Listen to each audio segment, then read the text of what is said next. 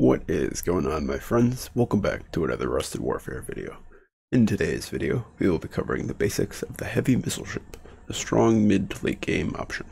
The Heavy Missile Ship is built at the upgraded C factory for a cost of 18,000 credits. It takes 41.7 seconds to build, and has a health pool of 3,000. It does not have a shield. It has a move speed of 0.5.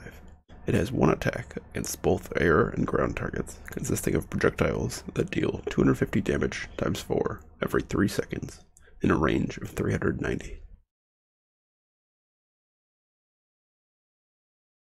The Heavy Missile Ship is the DPS unit of your naval fleet.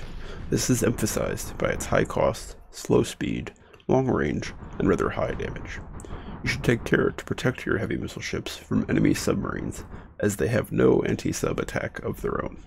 They also cannot outrun basically anything, except perhaps the Nautilus. That being said, if you are able to acquire a few of these, along with some heavy subs or heavy battleships, they become a force to be reckoned with. They are able to outrange most units and defenses, and are therefore quite a threat. So long as you are careful with your heavy missile ships, and give them an escort, these units should treat you well.